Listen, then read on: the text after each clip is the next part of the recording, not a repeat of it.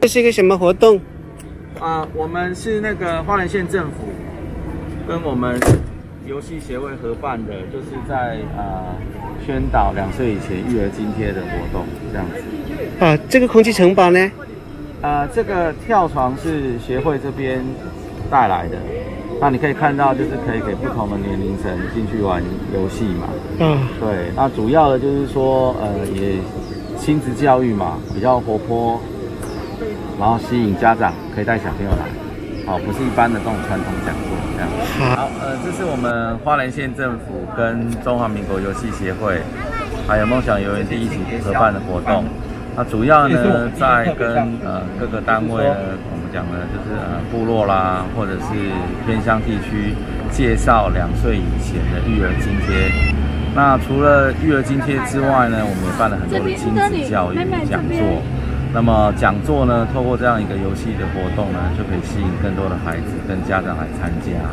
那么这一次呢，我们来到这边呢，因为这边的少子化的问题，所以小孩确实是比较少一点。但是呢，还是有接触到家长。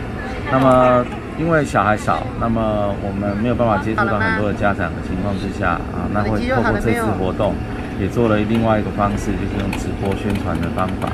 那么透过这样的方式呢，可以接触到更多的小朋友等于是一个多元资源的整合跟宣传方式，这样子。好，谢谢，谢谢。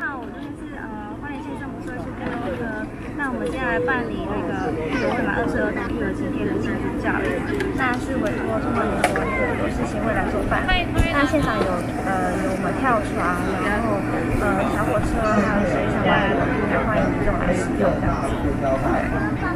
好，谢谢你。如果有更到我们的网站见，然后呢，不要直接回馈跟意见然后养成收纳的习惯。那如果今天好不好玩？好玩。好，谢谢大家。好，小朋友，我们再丢2次。